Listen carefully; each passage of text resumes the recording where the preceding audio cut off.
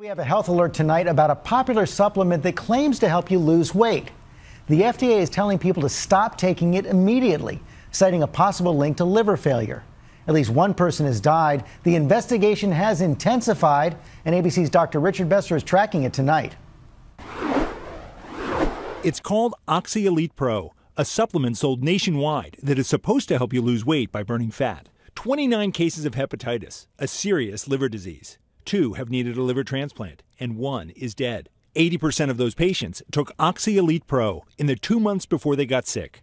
Dr. Sarah Park is head of Hawaii's Department of Health Disease Outbreak Control, where the cases were found. The only connection that comes up over and over again among our case patients is that they all took a dietary supplement for the purpose of weight loss and muscle gain.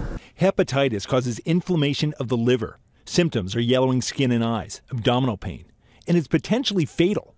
That's because it makes the liver, a primary filter for toxins in your body, shut down. Nobody yet knows what's causing the problem. The company that makes it, USP Labs, says they don't think their product is at fault, that the ingredients have been studied for safety, are consumed in the food supply, and widely used in dietary supplements. But supplements don't need to be tested for safety or effectiveness before they're sold to you. So this is a broad investigation that's going to have to get started now.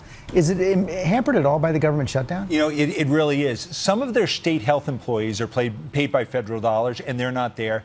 I was told they're calling CDC and FDA experts, and they're not answering the phone. The critical question is, why are they seeing this in Hawaii and not elsewhere? Is it due to better looking or distribution? They've got to answer that question. It's a big question. Okay, Rich Besser, thanks very much.